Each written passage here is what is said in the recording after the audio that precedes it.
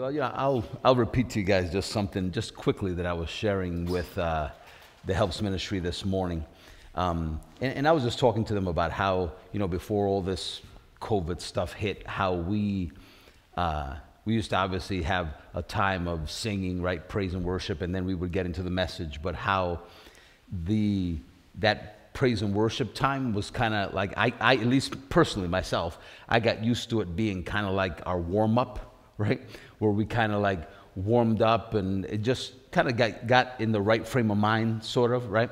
And then by the time it was time for the message, I felt, your thinking's right, everything's good. But then it was interesting when that had to stop for a time. I kind of felt like, like what's going on? Something feels a little bit weird, and it's because we didn't have that time. And then the Lord, just as he always does, right? He's continued obviously to teach us, and you really see how you don't. That's not something that you need, right? You don't need someone to jumpstart you all the time, right? It's a good thing, right? It's a help to us, right? Church is a help to you. Your Bible is a help to you. Listening to messages is a help to you.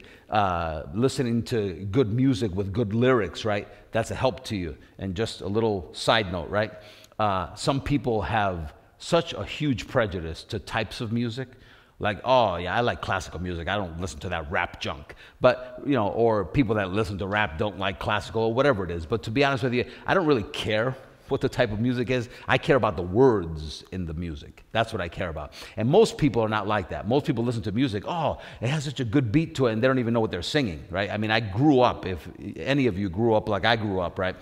You grew up singing stuff that you're like, this is like obscene. Like, I didn't even know I was singing that as a kid. Like, what was I even doing? Like, what was I listening to, right? It's just crazy stuff, and you just listen to it. And actually, half the time when I was singing in a car or doing something, I wasn't even saying the right words anyway. You just kind of sing what you think you hear. But the point is, though, that we don't need that constant, and let me rephrase this. By need, what I mean is you're in lack, and therefore it's a necessity for you. That's what I'm saying, right? I'm not saying that it's not good. I mean, obviously we have a church, right? I listen to good music all the time, right? I listen to messages. I read my Bible all the time. I mean, every single day I reference something, or I'm reading something, or I'm doing something. But the thing is, it's different though when in my mentality, in my heart, my mind, I know what I have. I know I have the Spirit of God in me. I know I have the teacher on the inside of me. So I'm not going to a place where I get more and more dependent always on that if I'm not in a church atmosphere. So that means basically if you go on vacation, your mind is gone, right? That's what happens to most people. They go on vacation, they don't even know who God is on vacation because they're like in another world, right? But that's not how it is, right? I can go on vacation, I can just go away for a weekend, I can be working, I could be busy, I could be working outside, I could be working with my hands, I could be playing a game, I could be doing whatever I'm doing, and it doesn't mean that my mind can't be on Him, because I know that the place where I'm headed, right, the place where we're headed as God's children is that our mind will have full knowledge of God all the time, 100% of the time. We'll be walking in the Spirit, quote unquote, right? That's actually what Paul says. Paul says, since you live by the Spirit, in other words, what he's saying is, I believe that's Galatians, but he says, or Romans, but he says, since you live by the Spirit, then walk in the Spirit. In other words, what he's saying is, you already have life by the Spirit of God. He's living on the inside of you, for crying out loud. Why don't you walk in Him then? Right? Walk in Him. In other words, walk in what you have. Another way of saying that is utilize what you've been given. Right? What you've been freely given. So, and a lot of that comes to mind because we did take a little break. You guys noticed we didn't have service Sunday and Wednesday. We took a little break. We went away, and it was nice. A lot of time with family, and it was cool. But throughout that whole time, right, it was good. I mean, more than ever before, more than any years before. It's so cool to be able to know, you know what, Lord, I can have you in my mind, in my heart. You're teaching me, you're showing me things, right, all the time. And that's obviously the same for every single one of us. So it's just good. I wanted to say that to you. So as we started to, just wanted to take a little time just to pray real quick before we got into the Word. And, but even in that, I want to just encourage you, right? Don't just listen to me pray, right? I'm not praying. I can pray for you, right? When you ask someone, hey, can you pray for me? What you're saying is, I believe the Lord. I have faith in Jesus. But there are just certain things in my life, right? We're all growing and we're all in different places, right? So because you're growing, you need that help from people from time to time, right? I need that help from people. So I can pray for you, and I need people praying for me, right? But the interesting thing is that if I pray for you, it's my faith in Jesus. If you pray for me, it's your faith in Jesus, right? But it's always someone's faith in Jesus. Always. It is always someone's faith in Jesus. Things do not just happen, right? I've kind of grown to a place, where I can more readily hear someone say a curse word than to hear someone blaspheme God. I'd rather listen to that sometimes. You know what I'm saying? If I hear somebody say something, say an obscene word, quote unquote, a curse word, that's not very shocking to me.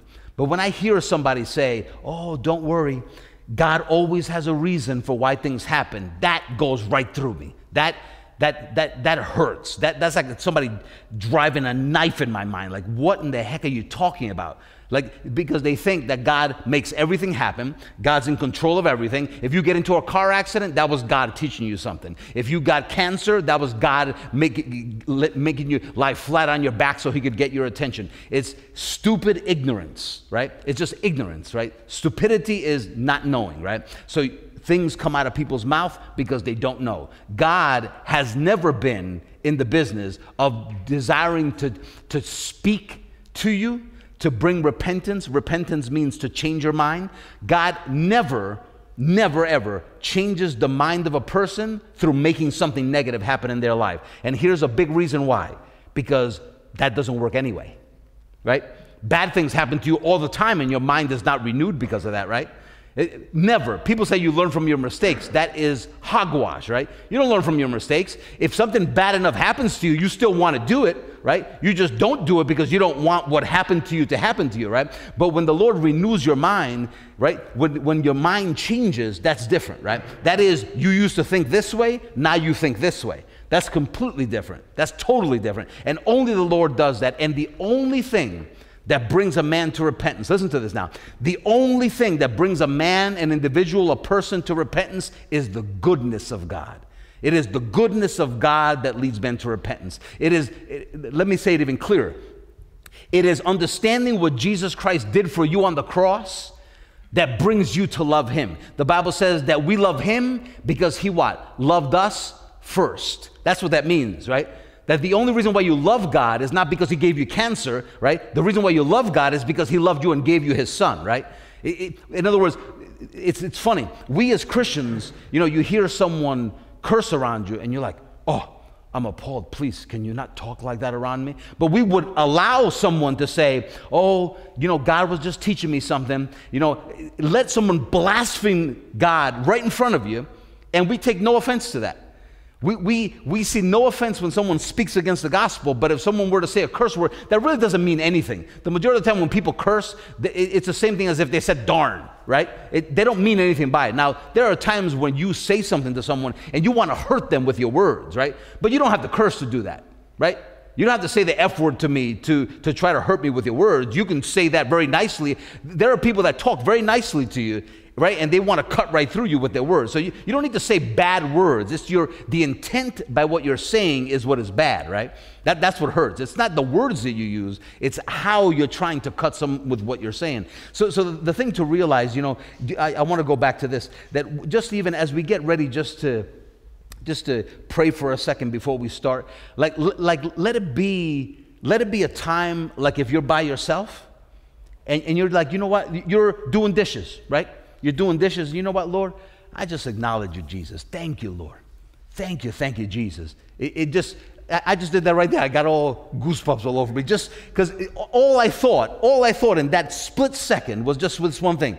My God, everything that he did for me, and look at everything that he gave me. Like that just went right through me. Like it makes you feel so good. Like you remember, like, Lord, everything that you've done for me. Everything that you've done for me. What do you think works better with family members that don't know the Lord? Is it better to say, you know what, because you're a sinner and you're going to hell? What works better, that or letting them know what Jesus Christ did for them. It's the goodness of God that leads people to repentance. But when people say you beat them over the head with the gospel, you're not really beating them over the head with the gospel, because you're not really even speaking the gospel at all, right?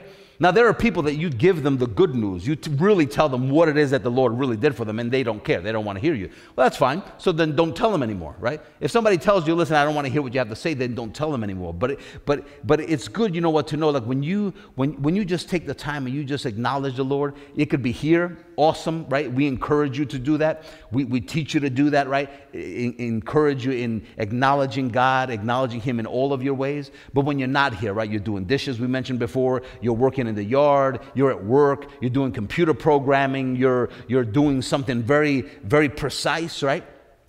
No matter what you're doing, acknowledge God in that, right? Anything that you could do, He can do better. Anything you do, He can do better than you're doing it, right? So there's no need for me to acknowledge God in some of my ways and not in others, right? I acknowledge God in all of my ways, right? In all of my ways. Let's do that. Thank you, Jesus.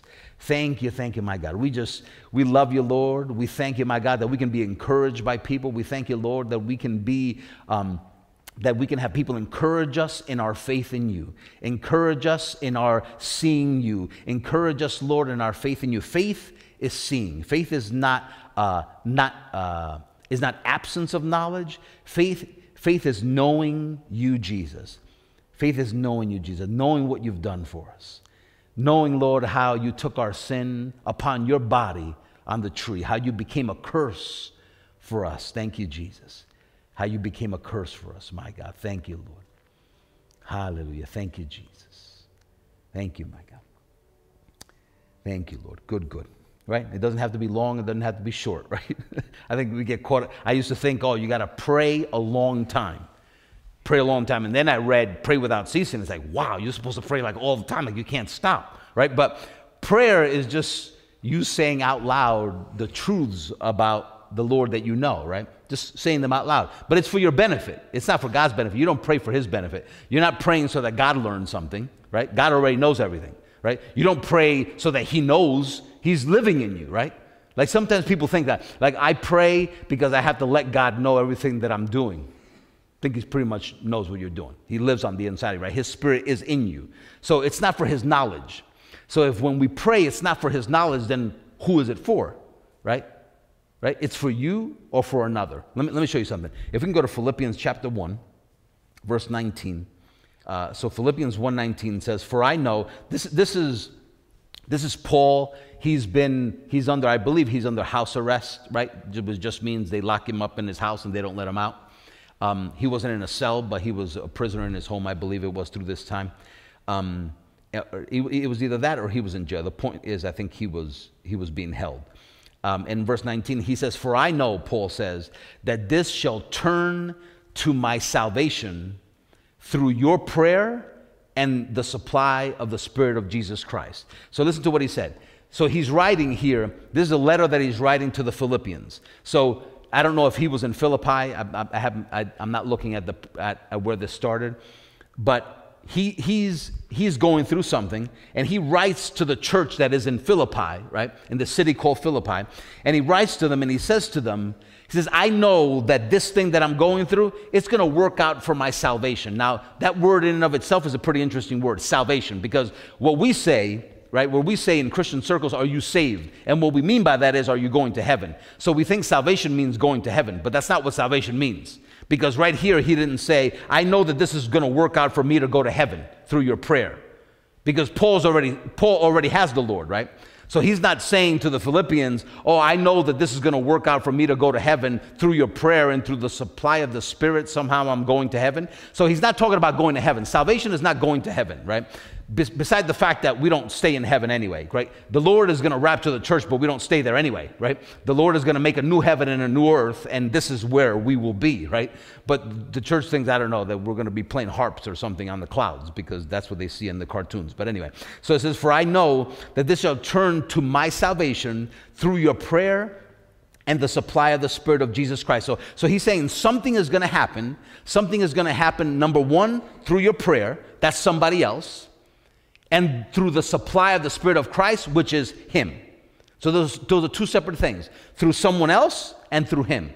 So something is, whatever he was going through, I believe it's the house arrest piece. He said, this suppression of the gospel that they're trying to do, they're trying to hold me back, this is going to work out for me, for my salvation, through, it says, through your prayer and through the supply of the Spirit. So how is it that someone, right, let's say it's you praying for me.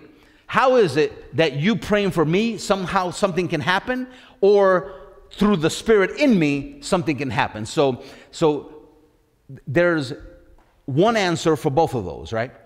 And it's what we were actually praying before. It's only through faith in Jesus Christ, right? When he says here, through your prayer, right?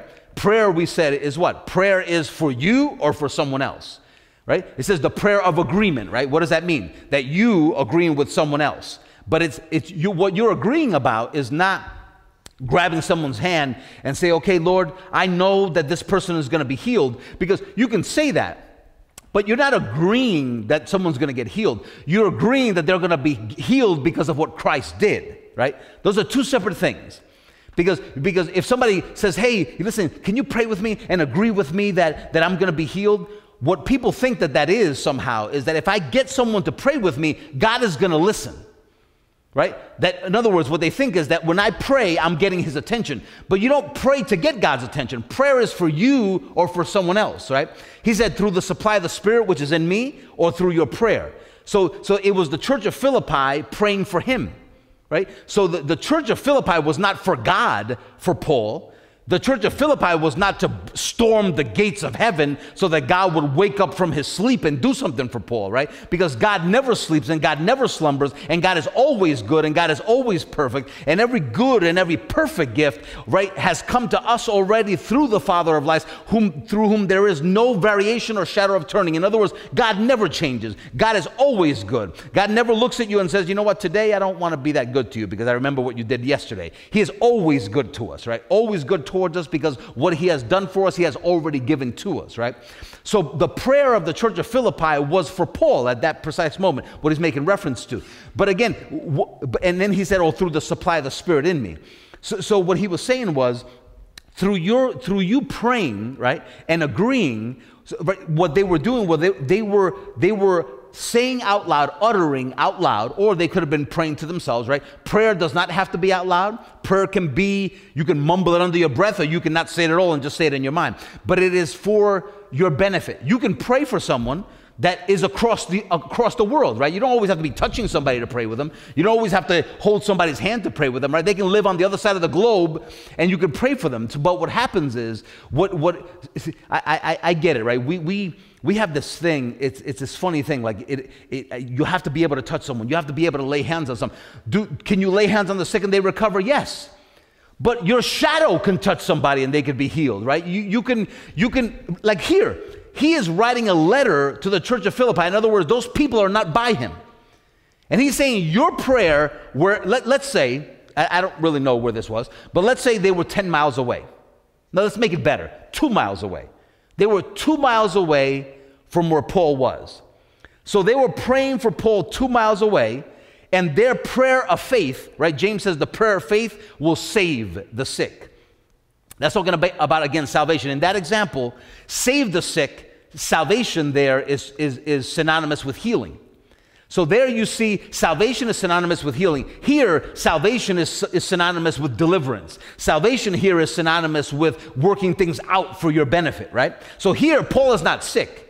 He's not saying the church of Philippi is praying for him so he'll get sick. But here the word salvation is used. And in James, for someone that is sick, the word salvation is also used. So obviously salvation does not mean I'm going to heaven. Salvation means that you have been saved, right? Delivered, freed from it, right? Freed from it. You're saved from it, right? We know what that means, right? If you're drowning and somebody throws you a lifesaver and you grab it, you're saved. You're not dying. You're not going to drown, right? But we've made the word salvation very small. But here, the example in James, right? The prayer of faith, right? The prayer uttered in faith in Jesus Christ. Faith is never in a circumstance. Faith is always in Him. Faith is always in him. You don't have faith that tomorrow is going to be a better day. You know that tomorrow is going to be a good day for you, and the day after, and the day after that, and the day after that, because all things work together for good to those who love God, which means have faith in Jesus Christ, right? That's what that means. Faith is only through Jesus. If you come to God and you didn't know anything, and you said, Father, I want to have faith in you, you don't have the Spirit, right? You're not saved, and you say, Father, I want to know you, he's going to send you to learn Jesus, right? It says, Jesus said, nobody comes to the Father except by me. He says, nobody comes to the Father except except what he draw them. How does he draw them? Through the knowledge of Christ. Always, always. Jesus said, if you've seen me, you've seen the Father. Jesus is the exact representation of the Father. How do you know the Father? How do you know the goodness of God? Because you know Jesus and you know what he did. That's how you know God is good. Apart from Jesus, nobody knows that God is good. Apart from Jesus, if Jesus had not come, no one knows God is good. There would be no such thing as being in a church and everybody saying, oh, God is good all the time. You couldn't say that because nobody would know that. Even though today people say that and they don't even know what they're saying. They're saying God is good because they got a stimulus check. But that's not why God's good. God's not good because you get a check. God is good because he sent his son and gave you the power of wealth through what Jesus did, right? God is not good because you got money and a raise, because you could be a Satan worshiper and you can get a stimulus check, right? So God is not good for those external reasons. God is good because of what he's done. Therefore, faith in Jesus is only on what Jesus did, right? So when he said here, he says, for I know that this shall turn out for my salvation through prayer, even if they were just 2 miles away. Obviously, you see, you can pray for someone that's 2 miles away, right?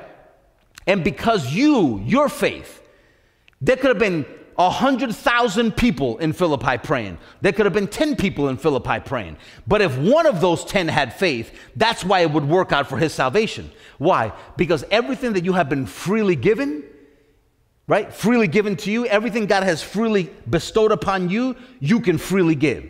All of the power that God has given you to wealth, right? You can share that with people. In other words, you can give, you can lay hands on the sick and you can see them recover. You can pray for the prosperity of somebody in an area of their life, right?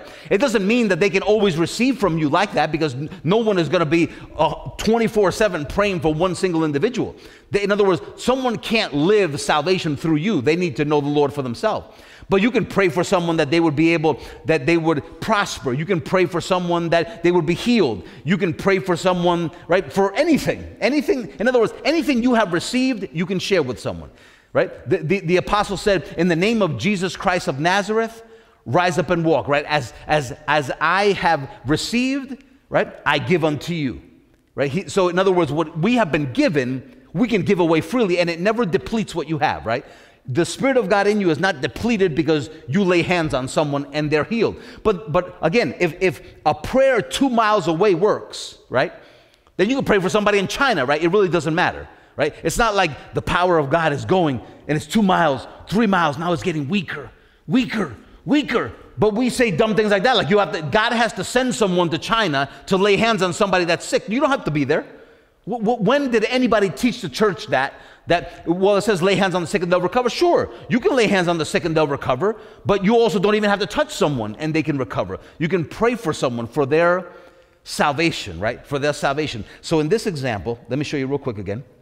For I know that this shall turn to my salvation through your prayer and through the supply of the Spirit of Jesus Christ, according to my earnest expectation and my hope that in nothing I shall be ashamed, right? So what he's talking about here is that he says, even though I know that, and obviously he's acknowledging there, I don't know everything. Like Paul is saying that right here. In that little bit that I just read to you, he's saying, I don't know everything. Now, even though the church has taken Paul, and a lot of denominations call him Saint Paul, as though, like you're not a saint, right? Ephesians says the inheritance that's in the saints, speaking of every single person that has the Lord, right?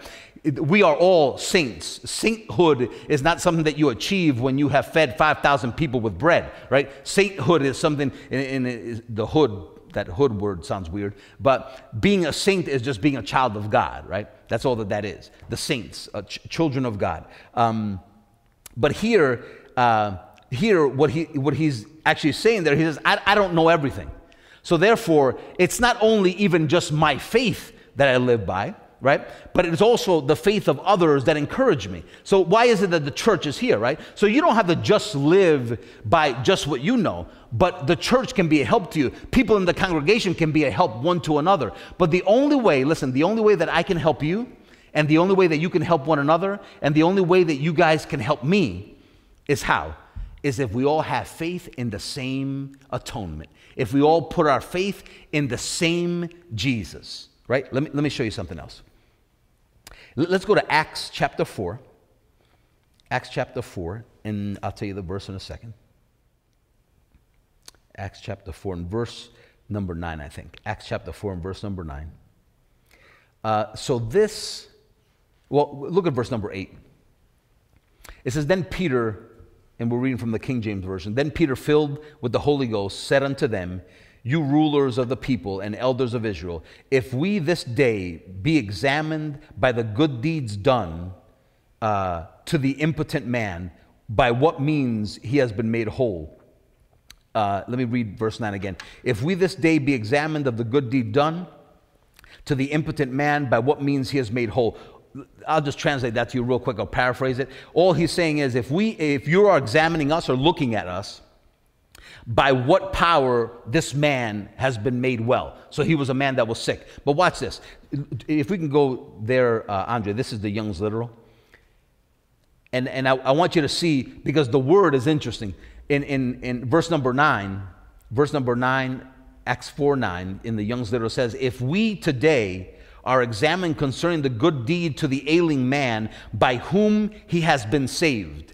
Right? Now, obviously, this man that was sick did not just get Jesus. That's not what happened there, right? He didn't get Jesus, but it says that he was saved. Now, this is the reason why I had to turn to a literal translation is because Young's Literal will translate the word salvation every time, right? Which is the word sozo, right? No, sorry, that's not the word sozo. That I'll tell you the word that is. That word salvation, it is the word sozo, sorry. So the word sozo means salvation. When any reference to salvation of a Christian is always the word sozo, right? There, that word whole, made whole, obviously the man was sick. The impotent man, that's talking about his sickness, his weakness, right? The weakness of the flesh. And then it says, he said, what he's saying is, if you're examining us to understand how salvation came to this man, and I'm going to show you in a second, not just by the Greek translation, because if you had a Bible that you could click on the little hole, the word whole there, you would see that word whole is the word sozo. That means to save, deliver, protect, heal, preserve, save, do well, make whole, right? So what we've not understood in the church is that when we say, are you saved? Well, in what context are you asking me? Are you asking me if I'm feeling good? Are you asking me if Jesus Christ is living in me? What are you asking me? But to the majority of the church, are you saved just means, do you know Jesus, right? But that's not what the word salvation means. The word salvation means is that you have received the salvation that Jesus provided you. What has he saved you from? He has saved you and delivered you, right, from the corruption that is in the world through lust. In other words, he has saved us from death.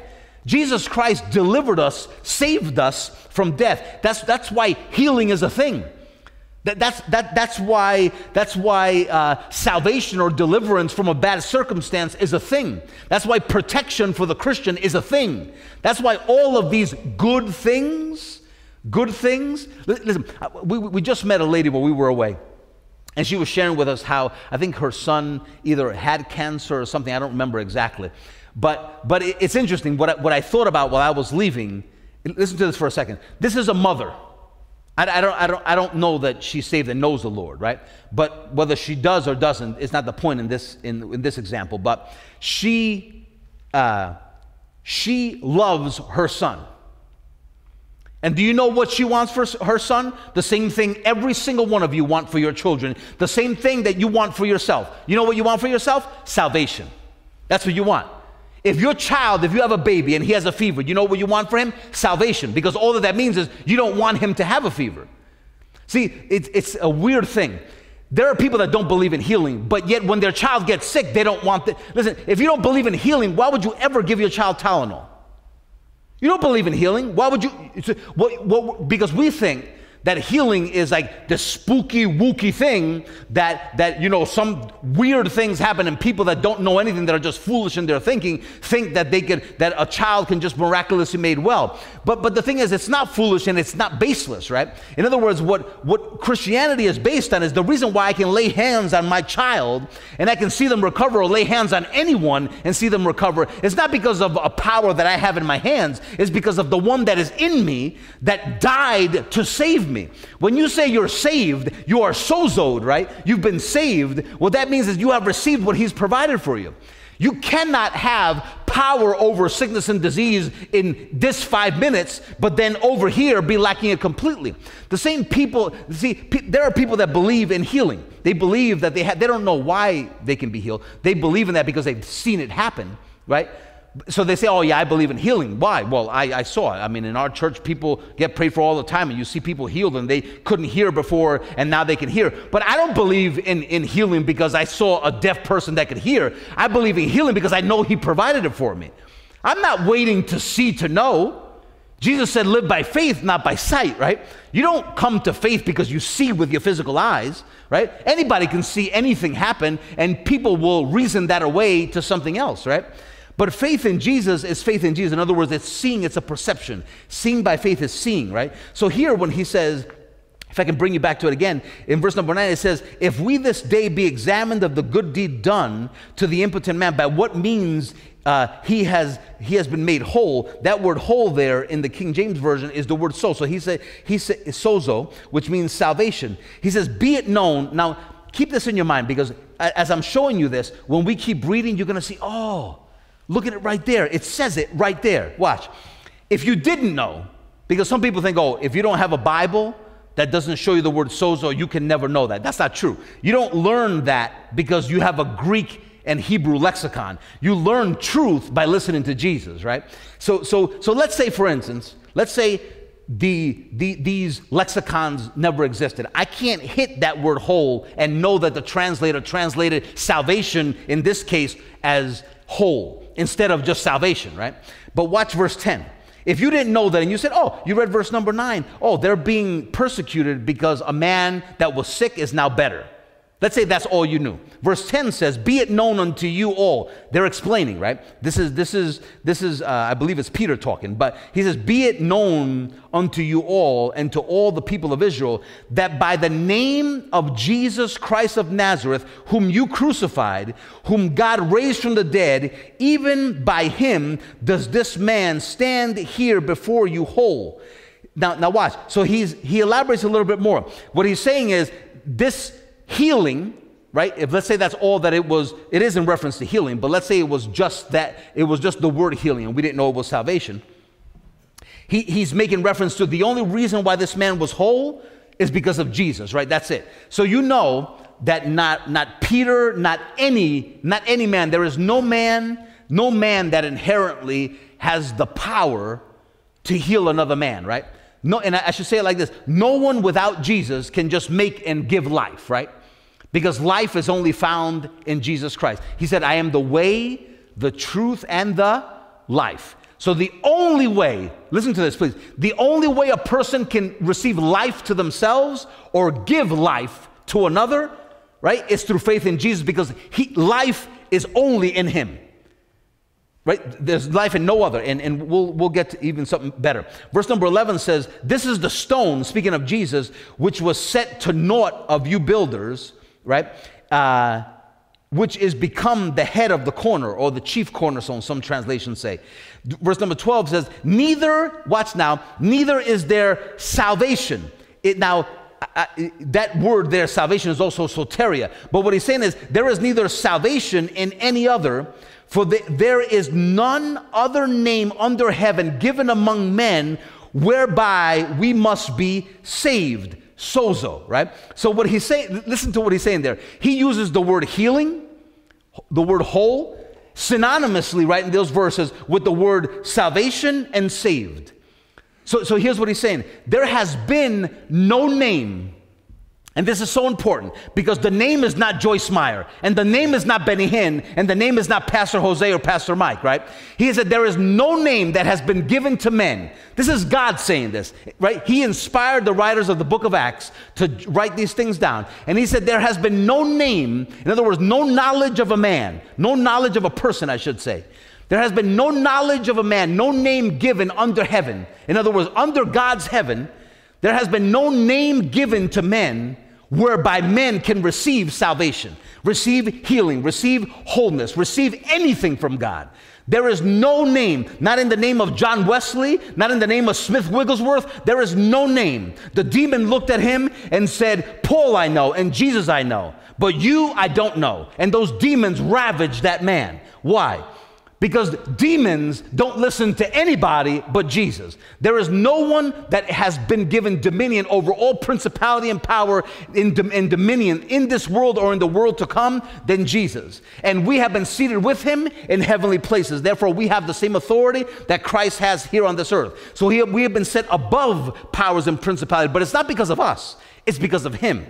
So the reason why Paul could cast out a demon is the same reason you can cast out a demon, because we have what? Faith or salvation or deliverance, right? You have been delivered from demons. Demons have no power over you, right? There are still people that are still trying to figure out if a person that is saved can be demon possessed. Well, that's a real simple thing.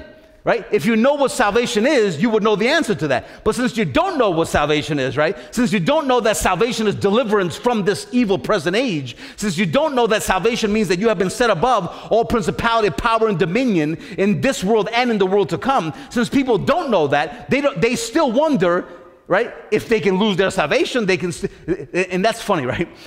When we say that right there, lose their salvation. So it's like everything that God has freely given you and put on the inside of you, like you can lose that. You know why? Because to people, losing their salvation means going to heaven or not. So what they mean is, can you do something throughout your track on this earth that you can do something bad enough where God says, see, no, now you're not going. Nope, nothing for you, right? But that's not how salvation is not that. When you receive salvation, what have you received? Everything that God has freely given you. In other words, everything that he did, that he freely now gives to you. And you've seen examples here. It's about a sick person. In the book of Philippians, it was about Paul being in house arrest. Everything was going to work out for his benefit.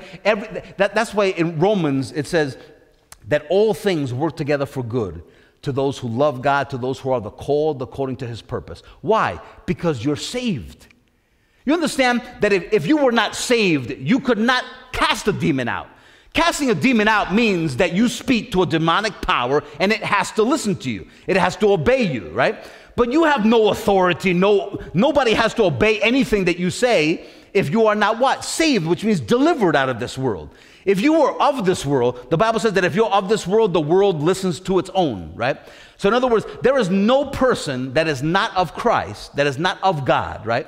There is no person that is not godly, not of God, right? Godly does not mean that you always wear a tie and a white shirt and do everything right and never get your hands dirty, right? Godly means you are of him, right? If I'm godly, that means I'm of God. Doesn't mean I do everything right. It means I'm of him. It means I have the power in me to righteousness. I have the power in me to do everything right, but it doesn't mean that I do everything right today because I don't know everything, right? But as I grow in knowledge and as I pray for you and as you pray for me and as we encourage one another and as we pray, right? As we speak the right things one to another, right? If somebody asks you to pray, then what do? You speak to them the truth that contradicts what they're going through, right? That's all prayer is. The truth that contradicts what's wrong in your thinking. So if somebody says, hey, can you pray for me because I'm not feeling well? You say things with the knowledge, right? Because you don't have to say, I believe that Jesus Christ took my sickness and my disease and that he delivered me from all ailments and that by his stripes I'm healed. You could say all that, but you could also speak in the knowledge of that, right?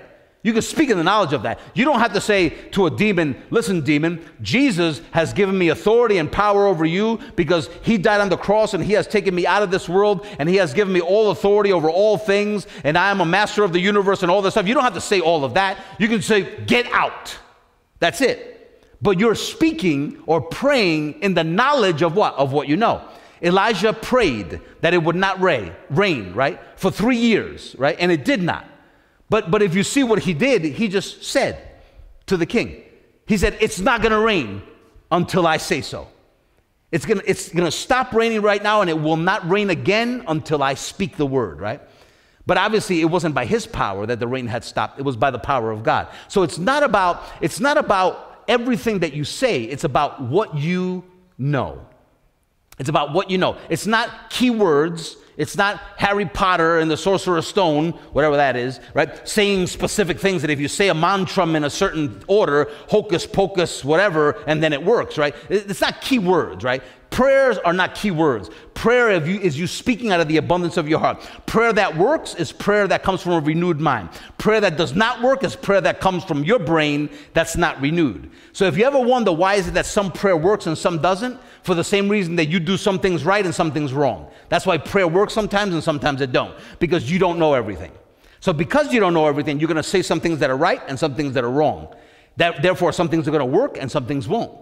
Right? Can you receive all things from God? In other words, can you be protected from everything? Right? Yes, you have in you the power to be protected from every accident, from every sickness, from every disease. But then somebody that wants to speak down to you say, well, that's not true, because didn't you just get sick last week? Well, yeah, but I don't know everything. And if my mind was completely renewed, I would be receiving fully. But today I receive in part. Why?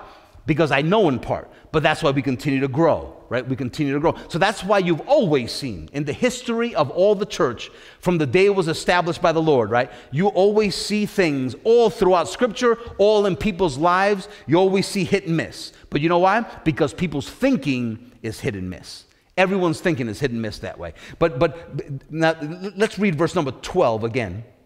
Verse number 12. Neither is there salvation. Listen, in this example, it says, neither is there healing, right? It was an impotent man that was healed.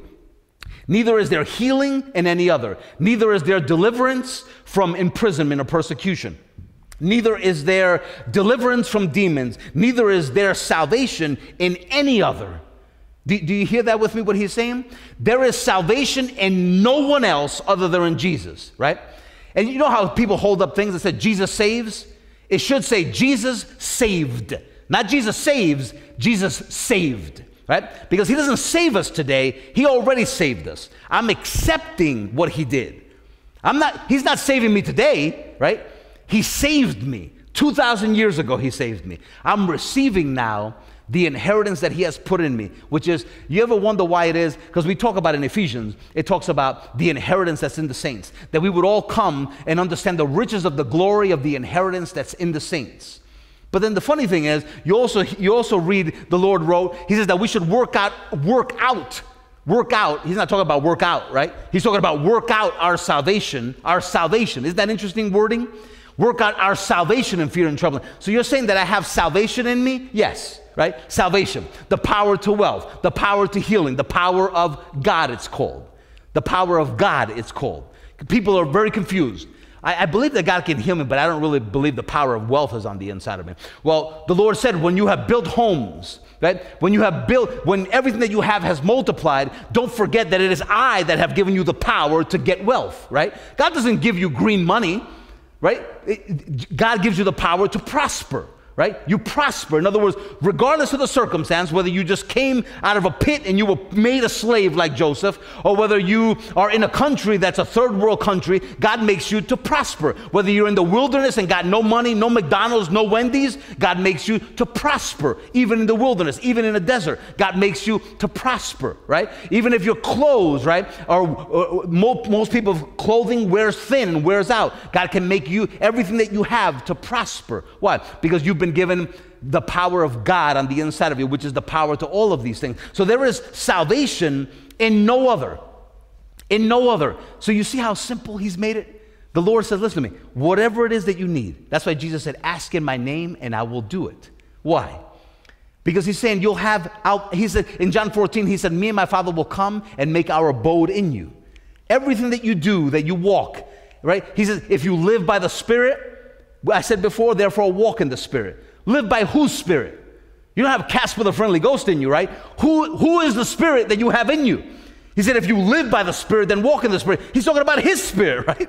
He said the Spirit of God, it's called, or the Spirit of Christ, he's called, right? You have the Spirit of the Father and the Son living in you. That's how we're one with them. You have the Spirit of the Father and the Son living on the inside of you. So we have salvation in us, and it gets worked outwardly, right? It gets worked out. Salvation getting worked outwardly. Neither is there salvation in any other, for there is no other name under heaven given among men whereby we must be saved. But you know how cool this is? There is no name by which people can receive healing. So does that mean, let me ask you a question then. Can you be healed just because then? Healed, right? Like just because. You don't know. God is just in heaven sitting on his lounge chair, and he's like, you know what? Oh, man, look at Jose. Let's make him well today. You know, he did so good yesterday. Let's make him well. What's missing there? There is salvation in no other. There is no other name that God has given under heaven, which is all of the heavens, right?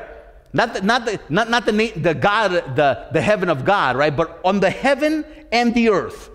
There is no other way that men can receive anything from God other than through the name of Jesus Christ, which name obviously means the knowledge of Christ. Name does not mean if I say Jesus Christ, right? Because people say Jesus Christ in movies all the time, and you don't see miracles happening in Hollywood, right? It's not how it works. It's not Jesus Christ. People say, they stub their toe and they say Jesus Christ. It's not that, because you say Jesus Christ, now your toe doesn't hurt anymore. Now, if you were saying Jesus Christ with the knowledge of what he did, can your toe be healed? Yes. But it's not words, right? It's not, words don't heal. It's the knowledge of Christ behind what you're saying. It's the prayer does not heal. It's the prayer of faith that heals, right? Why? Because there is salvation or healing or deliverance only in who? Only in Jesus. So when you think, you know what, Lord, can you just heal people like randomly, like this one and that one and not this one and not that one? People get mad at God, right? Because God did not heal their grandmother. But the question is not, Lord, you didn't heal my grandmother, therefore I'm mad at you. The question is, why didn't your grandmother in other words, why did she die? It's called lack of knowledge. That's why people die today. Lack of knowledge. Why do Christians get sick? Lack of knowledge. Why do Christians get protected from an accident here and not here? Lack of knowledge. In other words, we don't know. You don't know. And obviously, you can see the confusion in the church. Some believe in healing, some don't. Some believe in protection, some don't. Some believe that they could receive a word of wisdom, some don't. Some believe in the laying hands of the sick, some don't. Some believe that you can put your hands on someone and you can pray with them and they can be saved and receive the Spirit of God. Some don't. But so obviously you see the disconnect in the church, right? We are not of the same mind and we do not speak the same thing. So because we don't think the same and we don't speak the same, then that's why you see a disconnect across the church. But what was it that Paul always encouraged it to in all of the letters, to all of the churches that he wrote, to the Corinthians, to the Philippians, to the Ephesians, right? To those in Colossus, right? He's always said the same thing. He said to them what? He said that we would be of the same mind and that we would speak the same thing, right? That we would be of the same mind and we would speak the same thing, right? That we would all speak according to faith in Jesus. You know what? We'll wrap up. I think one of the most important things that I think if we can take away from today is whenever you wonder, as you have questions, as you get used to the gospel, you know what you'll know? You'll say something is going on and you'll say, Lord, here's an awesome prayer. Or here is an awesome thing to say, right? Because people think the only way you can pray is on your knees, right? You're just talking to God and you say, Lord, you know what? This thing is going on with me. What is it that you can teach me that I don't know? Like, teach me. The way your salvation is worked outwardly is through teaching. If you've listened to Pastor Mike's message on the temple and where the oracle is, right, the place of conversation, if you've listened to where the candelabras are, where the light is in the temple and how it shines into the heart, right, into the mind, you see that he's teaching you, right? God teaches you so you can take advantage of what he's given. Jesus said this to the disciples, and it's so good. He said, you know what? Go out, heal the sick, raise the dead, cast out devils. Now, he didn't say that because he knew that they were mere men. He said that to them because he knew that it could happen through them. And you know what he said to them right after that? Right after he said, heal the sick, raise the dead, cast out devils, he said to them this: freely you have received, freely give. Freely you have received, freely give. You know what the church doesn't really know today? What we have received. Therefore, you know what we're really confused about? What we can give. Because if you don't know it, you have it. But if you don't know it, how can you give it out?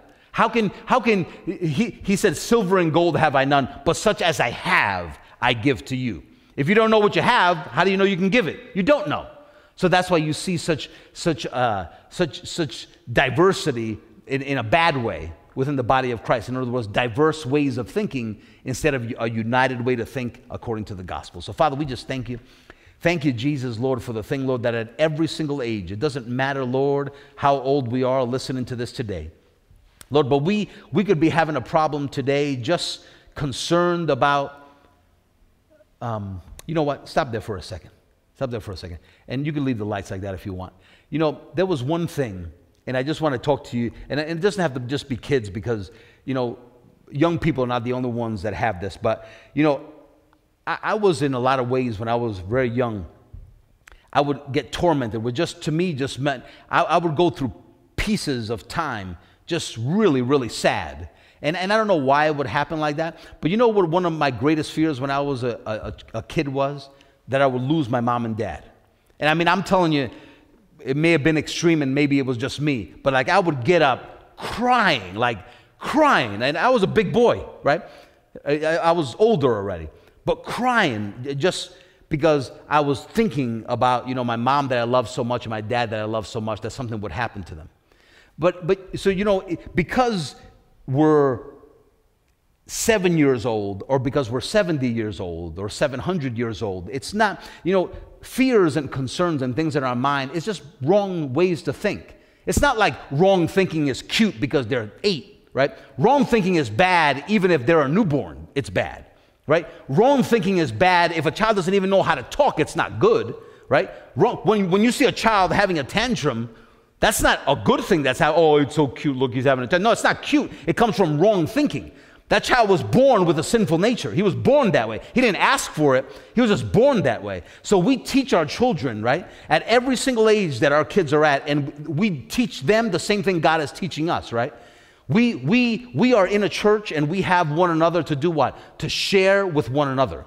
Your children were given to you not because God wants you to have power over somebody so you can feel like you're Mr. Big Man, that you have power over people, because you actually, there'll come a day when they can be stronger than even you are, right? So it's not about strength and power. It's about that God, right? If you are a believer and you have a child, what God wants you to do is to instruct those children in the way of the Lord. In other words, help them to know what you know. And what you don't know, let somebody else teach them, right? In other words, let them grow up knowing God. Let them grow up knowing that, you know what, I don't have to be afraid that I'm going to lose my mom and dad, because I heard, you know, I heard my mom teach me, I heard my dad teach me, I heard my Sunday school teacher teach me that the Lord will never leave me and never forsake me. That you know what, that I can be, imagine if I would have known this, that I could be 6 years old, and that me at 6 years old could pray for my mom and dad for their protection. That my dad could have a dangerous job, and I could pray for his protection and believe that at 6 years old, my dad would be protected because I have faith in Jesus, in the salvation. In other words, that I could pray for the salvation of my dad, that I could pray for the salvation of my mom, that I could pray for my own salvation, right? That, you know, people say, oh, don't worry, kids are always going to get scrapes and they're going to get all cut up and bad things are going to happen to them, but don't worry, I made it through too. But that's a bad way of thinking.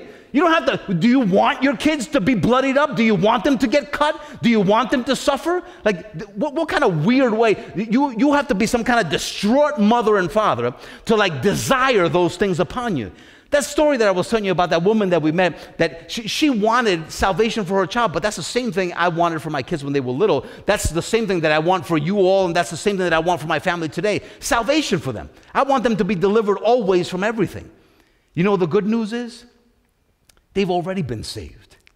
So I don't have to live at 6, 7, 8 years old or at any age with fear about losing my job. Fear about what I'm going to be. I remember Michael coming to me when he was just finishing high school.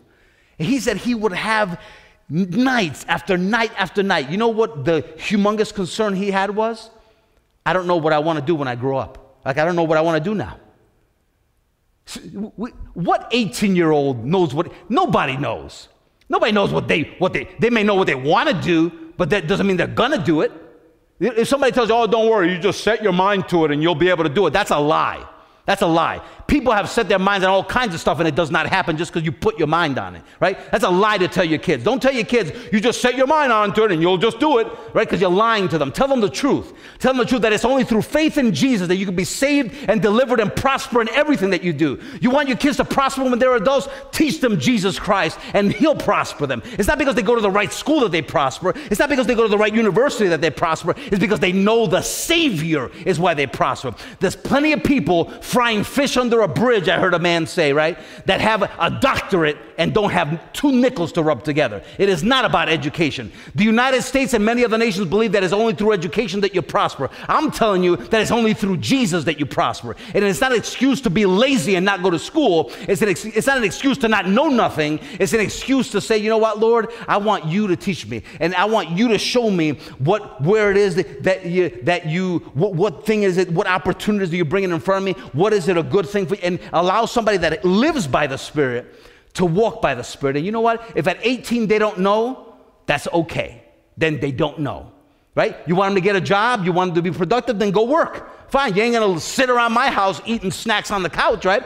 Go do something then, right? Be productive. And then when you figure it out, mom and dad will help you. But to put pressure on our kids, right? Whether it be sports, whether it be ballet, whether it be whatever, most kids aren't going to be ballerinas, right? Most kids are not going to excel that way, right? But that's why, listen, you raise them in the way they should go, right? You let them have fun, but you teach them Jesus, right? You teach them the Lord. And as you kids that are here, to be able to know, I don't have to live with fear. I can know that what I know about Jesus Christ can make a difference in my life. And you know what? It'll make a difference in your parents' life. You can pray for your church, right? You can pray for your neighbors, right? It's not like, you know, if your child that's 6 years old goes next door and prays for your neighbor, it's not like, oh, look, it's so cute. No, it's a Spirit of God on the inside of them, right? It's not a cute thing. It's the power of God working through an individual praying for somebody else. That's all that it is. That's all it is. It's not a cute thing. It's just a thing. It's just something that can happen, right? So it's not something to marvel at. It's something to teach your children. You know what? The same power that mom and dad have in them is the same power you got in you. Daddy don't have more power than you got power, right? Daddy doesn't. Now, I may know Jesus more than my kids know Jesus, and that's why you may see that salvation more than you see in a child. But obviously, right, that's why we bring our kids so they can hear. That's why we teach them so that they can know.